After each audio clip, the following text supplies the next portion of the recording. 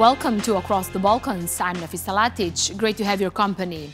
The air quality in the Balkans is among the poorest in the world. It sparked growing concerns about the rise in numerous diseases, especially respiratory illnesses. Pollution levels get particularly bad during the winter when energy use skyrockets to combat cold temperatures. Sarajevo and Belgrade are often listed among the most polluted cities in Europe. Just look at this map from this winter when air pollution levels in Sarajevo reached their peak, putting it at the top of the world's worst air quality list. So what is the reason for this, and why is it not getting better despite the warnings? Well, experts blame the burning of fuel and transportation. Some even blame geography.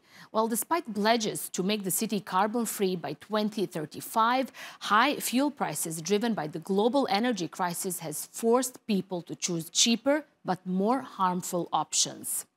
National and international frameworks to fight this exist, but as Yasemin Colakoglu explains, a lack of action has left people fending for themselves.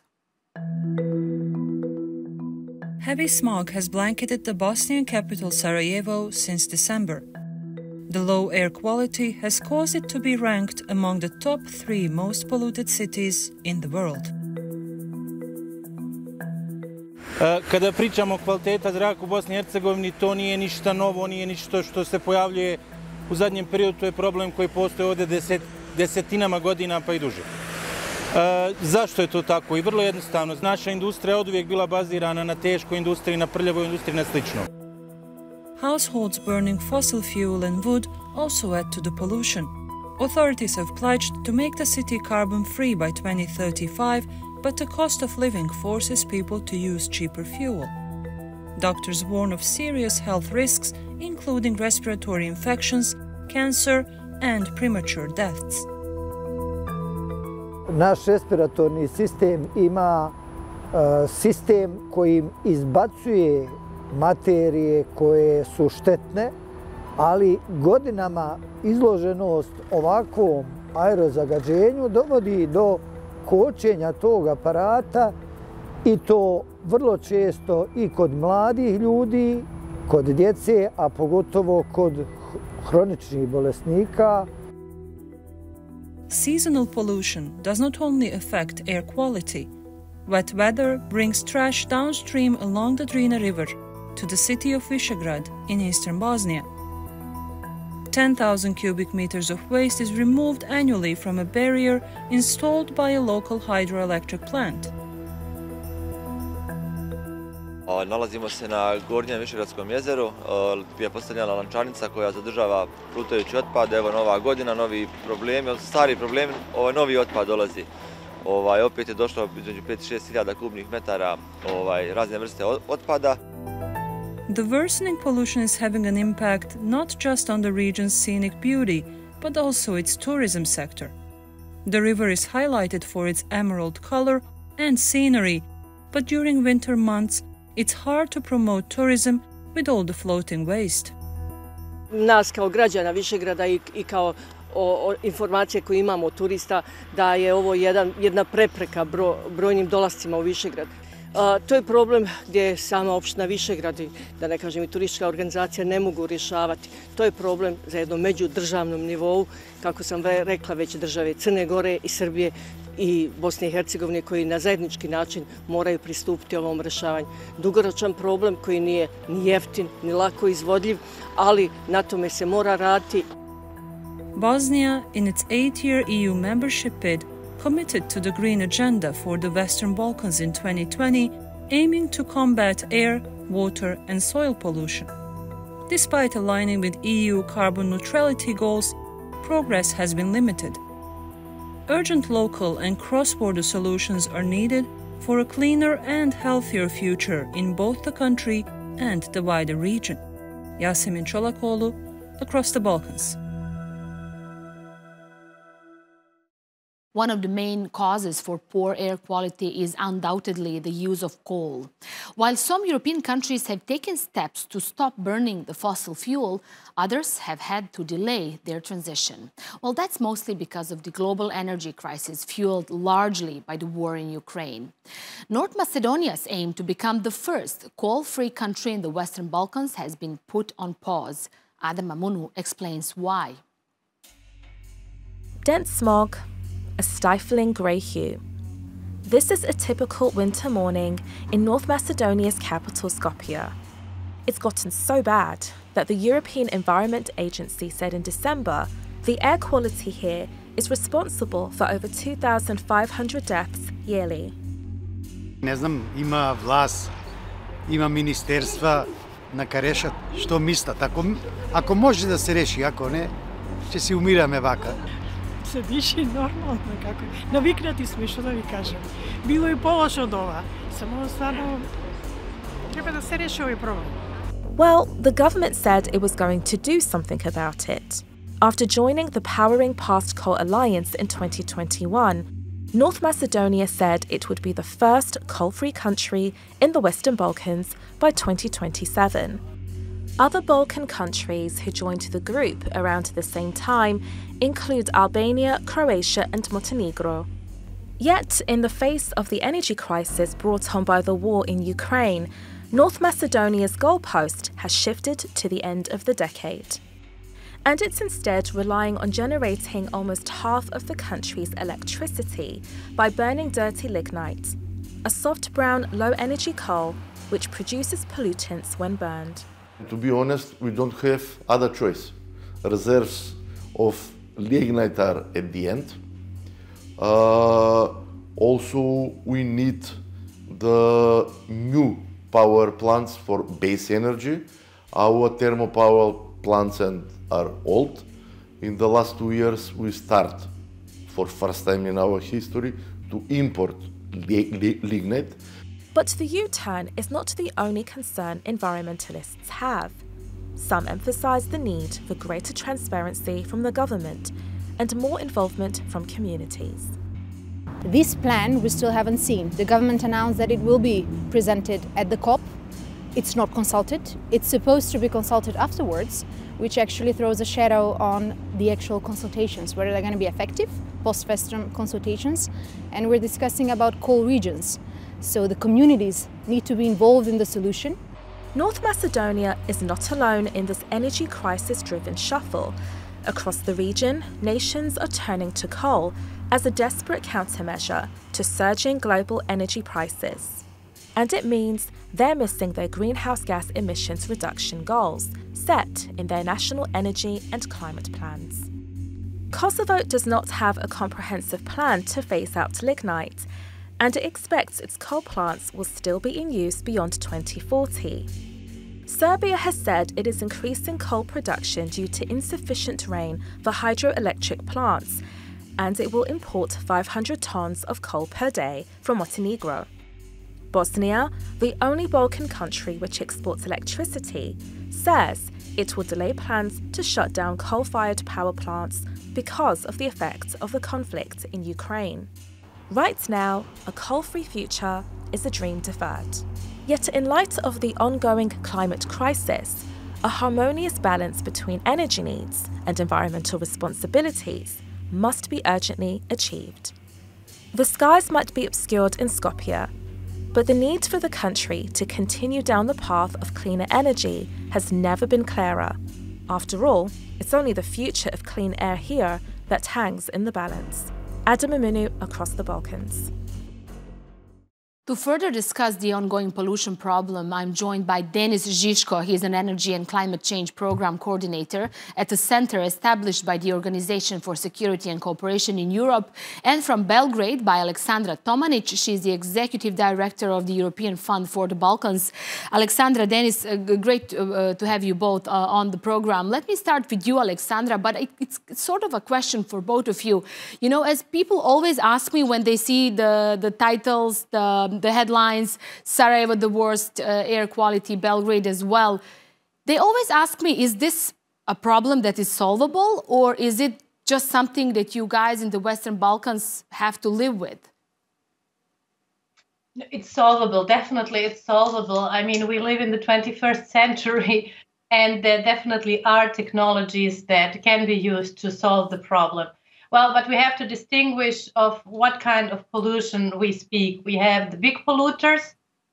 They're definitely in the state responsibility, and there are filters, there are options. I mean, if you look at the fact that 16 thermal power plants pollute that are across the Western Balkans, so 16, 1/6, and they pollute more than the 250 thermal power plants we have across the EU, you see that definitely it's solvable. And it has to be done urgently. The health implications on the people living this toxic air every day in winter especially is tremendous. According to the EU Environmental Agency, 35,000 lives are lost per year as a direct consequence on air pollution. Then not to mention cardiac cancers, and last but not least, the huge amount of infertility rates we see across the region are also a direct effect of air pollution. So this has to be really tackled urgently, and it can be tackled urgently. And the argument that then often comes like you are against progress and we have to keep growing, that's also a lie. The whole Western Balkans have a GDP equivalent to Slovakia. So if bigger, more industrialized countries can solve the issue without losing growth and economic prosperity, so can the Western Balkans. Good point, and especially after the 90s, a lot of big polluters that we've seen before have been shut down. Denis, what do you see as the most urgent matter that needs to be solved when it comes to air pollution in the Western Balkans? Yeah, the thing is that the problem is simple. It is burning of fossil fuels and biomass. And to solve that problem, it's also easy. You stop burning stuff and you won't have pollution. And as it was said before, it's time for us basically to move out of the caves, get rid of this fascination of burning stuff to get energy, because we don't have to burn stuff to get energy in the 21st century, and start working on fast implementation of renewable sources of energy efficiency measures, and finally accept the fact that we are at the end of the use of fossil fuels. Because the pollution we see now on the screen is basically emitted by burning fossil fuels. So we cannot deal with the temperature inversions, because that's what happens during the winter months. We have the temperature inversion, which creates a seal above a valley or an area, and whatever is emitted underneath this seal stays there until the temperature well, basically goes, and we have the change of weather. So if you do not emit anything under the seal, you will not have a problem with the pollution. And as we said, the emitters are anything which is burning fossil fuels. Right, Alexandra. There are solutions, yeah. There are possibilities to deal with that. European cities dealt with that problem a long time ago. The thing is that we have to stop fighting and trying to prove who is the bigger polluter. Is it traffic? Is it household heating? Is it industry? And we are just losing time in this fight, which is basically good for the fossil lobby, in trying to prove who is a bigger polluter, instead of actually working on the solutions for each of these causes of pollution, which are available and existing in Europe and the world. Alexandra, where does the problem lie here? Who needs to educate these people? We are again back to decision makers, and you said somewhere that our tragedy of the Western Balkans is that our decision makers are stuck in 19th century. And I mean, they are not just not focused on this. In caves, they're stuck in caves, not in 19th century. Okay, because they are stuck in nation building. They discuss territories, but they don't take care of people living on territories they already control and are in charge of and should care about. So that's the 19th century metaphor, and we are deep in the 21st century with everything also Dennis mentioned, and they're just not using it because the old narratives are so much more easier than to deal with things they themselves don't understand. Well, but you said like people burn whatever they have. Yes, because it's cold and they want to get at least a bit of heat. And I don't think it's so much a problem of education as it is a problem of poverty. And poverty, that's pure politics. We live in a very poor region. Even the official statistics, which are really like to be taken cautiously, because according to official statistics, when you have more than 150 euros a month, roughly, you're not considered poor. So don't take these numbers cautiously. And according even to these numbers, almost a fourth of our population across the region is in danger of poverty. So, of course, people will burn whatever they find. And that's why that is a purely political issue that needs to be treated as a policy-wise. You can help people change their ovens. You can put subsidies in there. I mean, so many different things are being subsidized, which make far less sense than to subsidize and to help the poorer ones if we speak about people are putting in their oven whatever they find. On the other hand, Dennis, let me bring in you here. Millions of dollars have been spent on different projects to treat this problem. I can't even remember how many times I've mentioned some of them.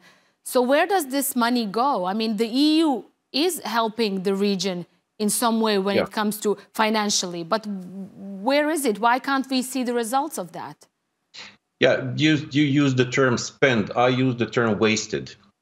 So millions were wasted on useless analysis, useless studies, and action plans, and they continue to use this money to fund consulting companies to produce these useless documents. And on the other hand, the problem why the money is not spent properly is that our politicians are basically existing and surviving based on populist narratives. So in order to deal with this problem, you need to actually have a clear social structure which will help the social cases and assist them with the problems with energy. And for the rest, you need to have a proper, well, basically economic price of energy. In our case, in our countries, the authorities do not want to do this, and they have this artificially created cheap energy, which is heavily subsidized through the budget. So in order not to have the general population unhappy and stop voting for them because the energy price is an economic price, they are basically subsidizing the energy for everyone. Instead of having proper subsidies for the social cases, for the rest of the population which can afford to pay the commercial price of energy, it should be commercial. Okay, Denis and Alexandra, unfortunately, I don't have any more time. Thank you both for being our guests on Across the Balkans.